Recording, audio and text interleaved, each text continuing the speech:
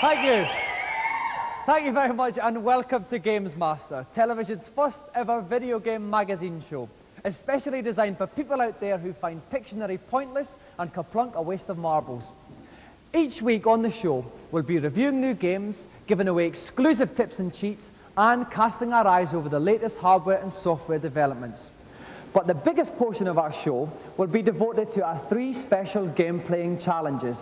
So, if you've ever dazzled your local arcade inhabitants with your hard-driving prowess, or simply enjoyed a waggle of your joystick in the privacy of your own bedroom, this is the show you've been gagging for.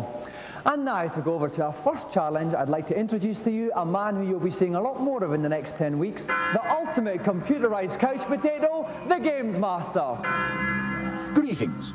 So, you'd like to pit your skills against one of my little challenges. Commendable pluck indeed.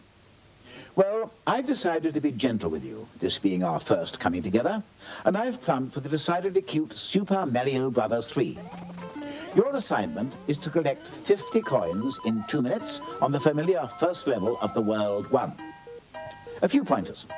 First, don't forget that you'll need to acquire the ability to fly, because only in the heavens can sufficient coins be found. Second, go like the clappers. 50 coins in 2 minutes. Good luck. And who better to get to grips with the fiendish gameplay of this deceptively cute game than our first contestant, Daniel Blake from Edgewell.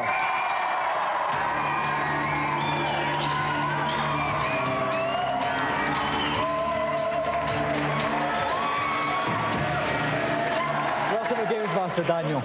Hi. Now, you are in fact the first ever competitor on GamesMaster, so you're right up there with the first ever block twiddler on Krypton Fighter. How do you feel? A bit tense and nervous. Right, now you've practiced the game a lot. Yes, quite a lot. So you're quite confident about the challenge? Well, sort of confident. Well, we'll all be rooting for you too, Daniel, because it'd be nice to start off with a winner. Thank you. So if you'd like to go and plonk yourself in the hot seat, we'll get ready to start the game. Thank you.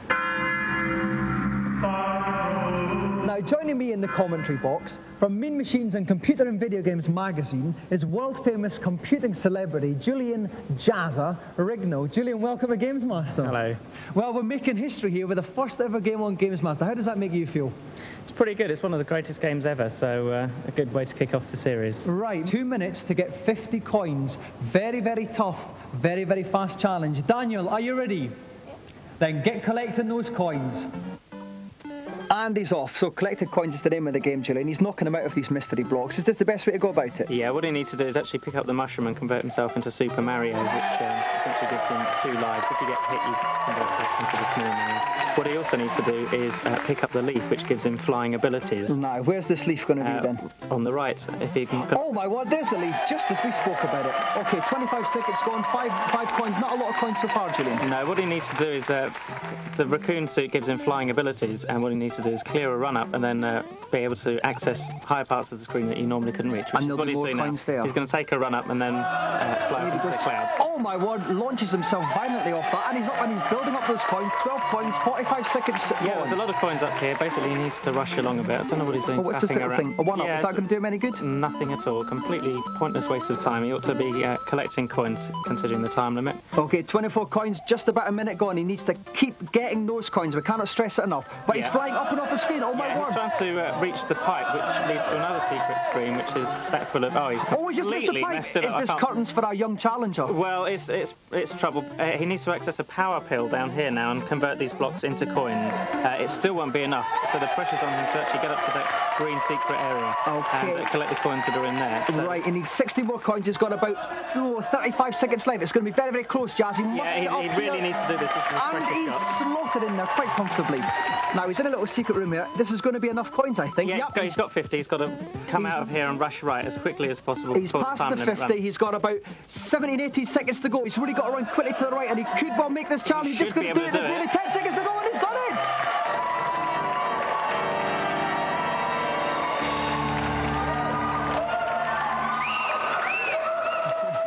Congratulations, Daniel. We said we wanted to start with a winner, and we certainly did. That seemed like no trouble at all to you, Daniel. Was there any point at all where you thought, I'm not going to do this and I'm going to be extremely embarrassed on live television? It was just getting the raccoon Mario, and then right at the end I just wanted to make sure that I wouldn't fall down any pits and hit anyone. Well, the thing is, Since you completed the challenge, you're the first ever winner of what we hope is going to be a more prized possession than all the Oscars, Emmys, Barrys and even Swap Shop Erics put together. You have won the first ever golden customised GamesMaster joysticks.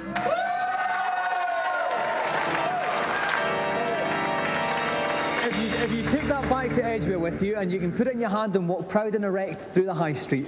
Thank you very much, Daniel Blake. Now, before we go on to our celebrity challenge, let's take a quick peek at this week's reviews. Each week, our reviews will be linked by a theme. This week, it's time to smear ketchup on your hot dog as we look at movie conversions. First off, on the Mega Drive, Fletcher pecks with postmodern icon Arnie in Terminator. It's actually a good game, it's very playable, nice big sprites, lots of exciting explosions and gung-ho action. There's a lot of digitalised screenshots which are very impressive, and if you had any friends around you could pose with it. For once it's a Mega Drive game that packs a real challenge. It's still got the great standard of graphics and sound that you come to expect from the Mega Drive, but it's also got a very high standard of gameplay.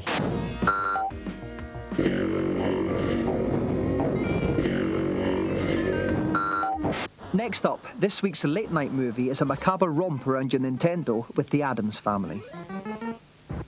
For the youngsters, it's a good game, and it certainly would give you value for money in terms of playability because it's very addictive, but it doesn't really offer very much original or new. The NES has a surfeit of good quality platform games. There's all the Mario games, there's DuckTales. So I think more really could have been done with the license than just another bog standard NES platform game.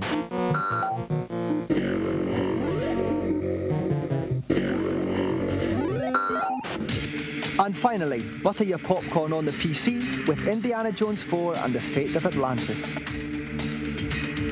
It's a much more sophisticated game, much more superior graphics, and the depth of the story and the puzzling is all at a much higher level. It's got all the makings of a Lucasfilm game. If you look at it, the attention to detail, the quality of the graphics, just the humorous touches and the sheer depth are really quite stunning. Yes, we get the point. I'd just say it looks like one of the best ever PC adventure games.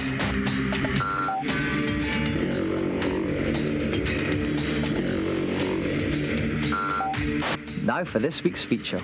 George Bush does it, Prince William started to do it, New Kids on the Block do it together, and so does Betty Boo. They all play their Game Boy. However, not content with merely owning the most pleasurable 6 inches of hardware money can buy, Game Boy owners are now customising their beloved handhelds. I took the skateboard grips, put it on it because it makes holding it much more comfortable, your hands don't sweat so much, and I put the essential Stussy sticker on there. I'm a toy collector, so I have loads of bits of toy and animation and colourful things. A Game Boy comes into this world naked, and it's just begging to be designed. It's crying out to be scribbled, drawn, smashed up, and designed all over. If you want some tips about how to customise your Game Boy, and for any other information about the show, you can join our special GamesMaster Club. Details on how to join will be given at the end of the show. So, some sound advice on where to put your pennies. Now it's time for our celebrity challenge, and we'll go over to GamesMaster to find out what it is. Nice to see you again. I do hope you enjoyed my last little jaunt. Rather a competent player, wasn't he? For my second challenge this week, I thought I'd opt for a spot of football on Manchester United Europe. It'll be a game of 2 90-second halves in which a talented Manchester United formation will pit themselves against the classic skills of Liverpool.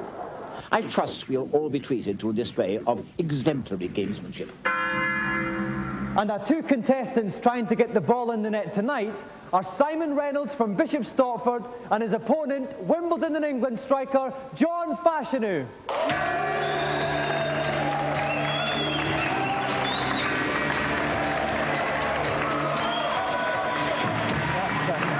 Welcome, John. Now, Simon, first of all, I see you're wearing a lovely Ipswich Town top, are they? I see you brought all the supporters with you as well.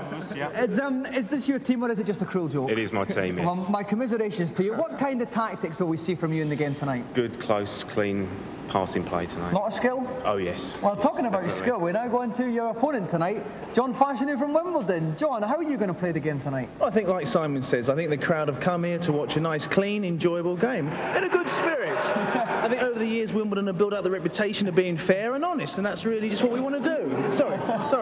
Right, well, we'll see if that all comes through. If you'd like to take your seats, lads, and then we'll get ready to kick off. And joining me in my newly converted pulpit dugout tonight, from Software House Renegade, home of the Bitmap brothers, Tom Watson. Tom, welcome to GamesMaster. Good evening, Dominic. Now, what's the sort of basic skill you've got to master with Man United Europe game? Well, quite simply, it's passing. It's all about that, about being able to control the ball with a player and move on and find another man. Okay then, are our two competitors ready? Okay then, John, kick off. Simon is in the white Liverpool 70s team, playing from right to left. And Liverpool on the ball quite quickly. Simon got a tackle in straight away there. That's going to be very important for this match. Okay, Man United Steve Bruce picks it up in midfield. All right. Oh, come on. Oh. That was a bit unnecessary, I think, Dominic. Surprisingly, Simon, surprisingly. So Liverpool show Man United.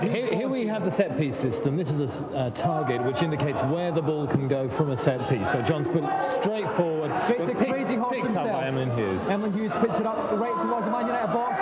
It's picked up by John Tosh. John does it. Rob Steve Ivey picks it up. He's got the buzz. He takes the shot. And it's saved by Gary Bailey. Quite comfortable there. Gary Bailey flicks the ball out. John is up. He's getting his ankle there. Oh, but the Man United defence is solid there. John's certainly coming in with some good tackling, but I think what both players have shown. Another foul. The referee didn't think that was requiring of a booking. The referee will judge the severity of a tackle and look at it in that situation, whether or not it's a foul or even a booking. Right, so lines up the free kick, powers the free kick in. Oh, and it's John hits the post. He's off the bench. Come on. John couldn't get up the pitch. Steve Ivey takes it to the legs of the Man United box. He shoots. Oh, excellent save. John really has to tighten up on his tackling. Okay, John Tosh kicking out in midfield, kicking up towards the Man United box. Off the post again. Chris Lawyer gets the ball up, sends it to the middle again. The Man United defence is solid there. Gary Pallister picks up. And there we go. The half-time whistle blows. It's still 0-0. Well, it's all very tense here indeed. Simon appears to have been doing the most creative play, but John's tackles have been crunching. If you want to see how the match ends, tune back in after the break.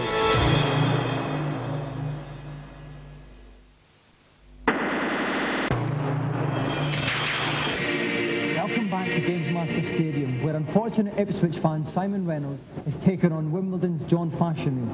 The score at the end of the first half was 0-0, but they hit the woodwork several times, so it looks like we're in for a cracking second half. Okay, John Fashanu, of course, playing classic Man United, playing from right to left in the famous red strip. John Tasha plays a nice ball back there. Phil Thompson sends it out to the right wing, but there's nobody there. Man United, oh, Georgie Best picks it up, staying on his feet for once. John Fashanu under the covers again. Oh, and it's all Steve Ivey. Well, what a good goal, Dominic. That really showed how to use the width of the pitch. Some excellent passing, and I think Simon deserved that. Excellent stop there by the defender. But picks the ball up, takes it up the right flank, moves it towards the centre, looking for a player up front. Is he going to pass? No, he takes it himself. He's got in the middle. He needs to move that ball on. And there's a player on there. Can he make it in? Oh, to hit the bar from 2 yards. Really a lapse of concentration from John. Very slow. Hits the crossbar. What punishment? What punishment? John Torshak, what an amazing counter-attack from this Liverpool 1970s team there. It's 2-0, and just look at the crowd now, Dominic. They really are enjoying this. And Bash for the Bash was caught in the halt there. Man United, Dennis Law sends it back. Ryan Robson picks it up. And Steve Bruce gets it again. Steve Bruce going up to the middle of the He needs to move that ball forward. Oh! Come on! I think it may be getting to it. Just a question of pride for John now. Getting on the score sheet. Stevie Bruce running at the middle of the park. He's looking for a man in space. There's not one. He's got to take it himself. There's a man in space to his left. He ignores him. He's running going straight through. What can he do with the shot? He gets the ball. Just tapped into the goalkeeper. An awful waste. Ray Clemens long up with John Toshat. Sends it again, straight to the goalkeeper. Simon must be very confident that he's going to take Liverpool to victory in this match. Okay, Tommy Smith picks it up. Tommy Taylor loses the ball. Picked up to Kevin Keegan. We haven't seen a lot of him. The game is over. The referee blows his final whistle.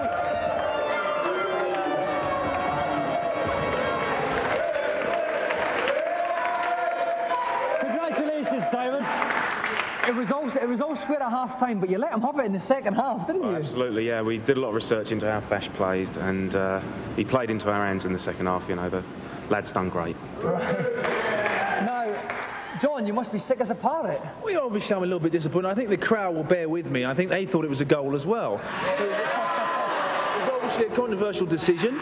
Just like 1966 all over again. Exactly. I don't bear him any hard wishes, so, you know, all the best. I'm not a bad loser. Okay, well, John's got every right to be unhappy because he's missed out on the chance of our fabulous golden throbbing GamesMaster Joystick.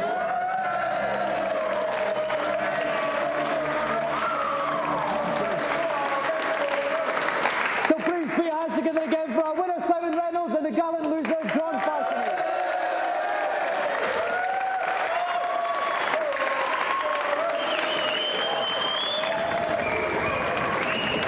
And now, each week at this juncture of the show, we enter our consultation zone. If you have any problems with your favourite games, drop us a line about them, and we'll get your queries answered by the man who knows more than anyone, the GamesMaster.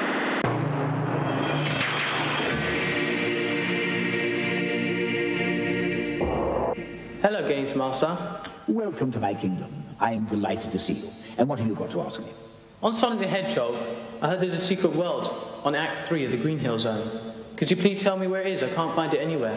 Indeed I can, dear boy. Though I must admit to being a little surprised that you haven't found it yet.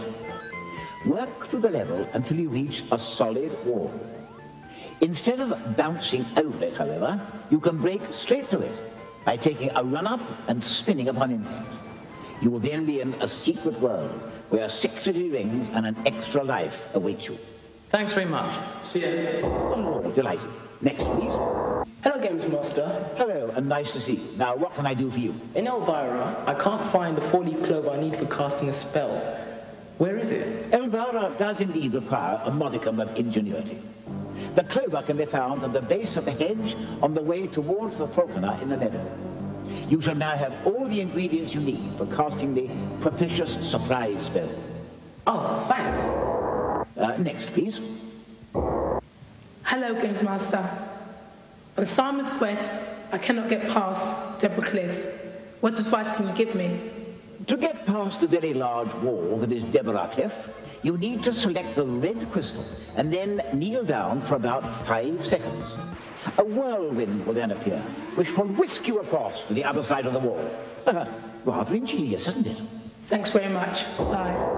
And I think that's enough little tidbits for 1 week. Heed my advice until we meet again.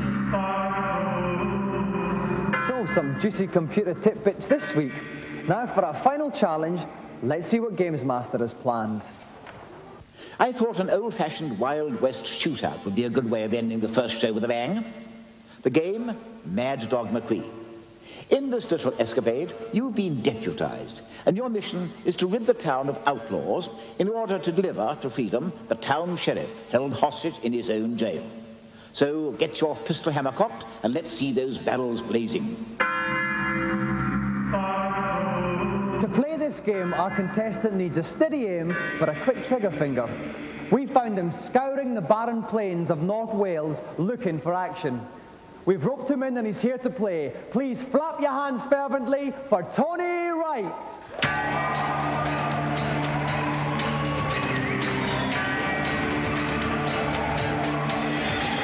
Welcome to GamesMaster, Tony. Now, Tony, I look at you and the word mature springs to mind. Is there a gap in the market for the older games player? Well, the kids don't get a look in these days, really. I mean, a lot of people are going in there to use these machines as sort of stress relievers and so on. It's good after a hard day's work to unwind a bit. Okay, well, I've had a hard day myself. Let's hope you relieve my tension, Tony. If you'd like to step up to the firing range, we'll get ready to play.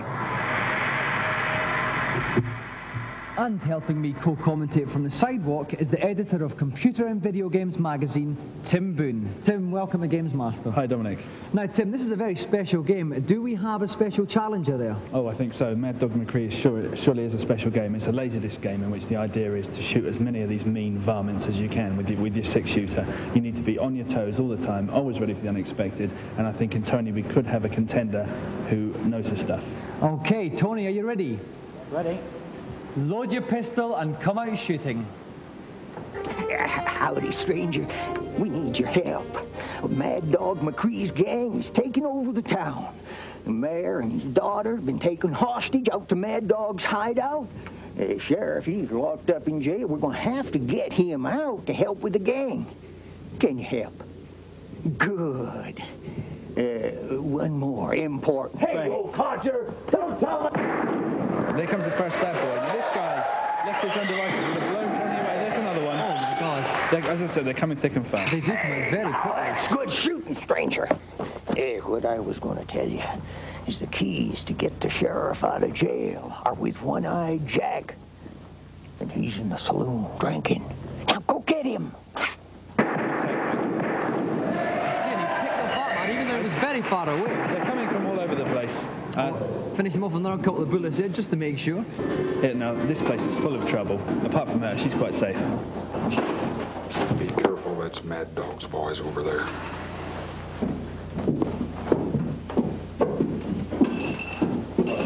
Looking at my keys, stranger? You wouldn't be trying to get the sheriff out of jail now, would you? Chaco! Show him what we did to trouble. Oh my God. Trouble started. Here they go. Oh, and he's down too. The guys at the oh my God, they're at the table. They're coming at him. Here he goes. Yeah. Oh, he's coming as well. Oh, the man in the back, but he's scored as well. Well done, Tony. Brilliant shooting. 5 out of 5. He's now back off to the jailhouse to rescue the sheriff. Now, there's someone behind there. Oh, he's got bad guys are plenty here. Tony's his wits about him right now. They could come from anywhere. Shot him up the posterior there. I gotta get out of here. Free. Yeah, and he saved the sheriff.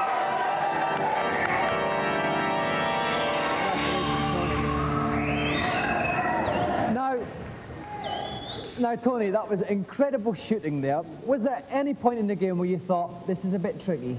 Well, it's never an easy game, you know. It's always a bit difficult, but it was okay. Well, Tony, we've got very big news for you. To commemorate your famous shootout at the GamesMaster Corral, we'd like to award you a special coveted Golden GamesMaster Joystick.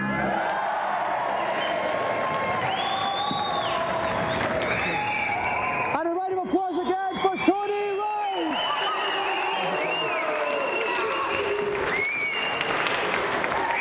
So we kick off the series with 3 winners, but I have a feeling things are going to get a lot tougher. And now it's time for me to don my smoking jacket and have a refreshing cup of chamomile. So I'll see you again in 7 days. Good night.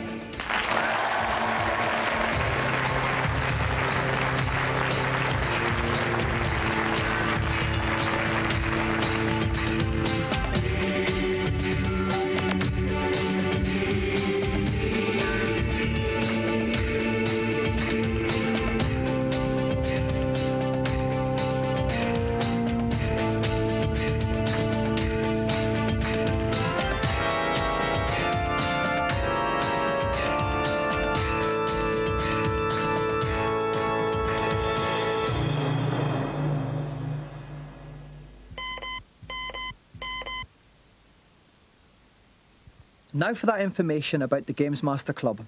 We have newsletters, free t-shirts and competitions with staggering prizes.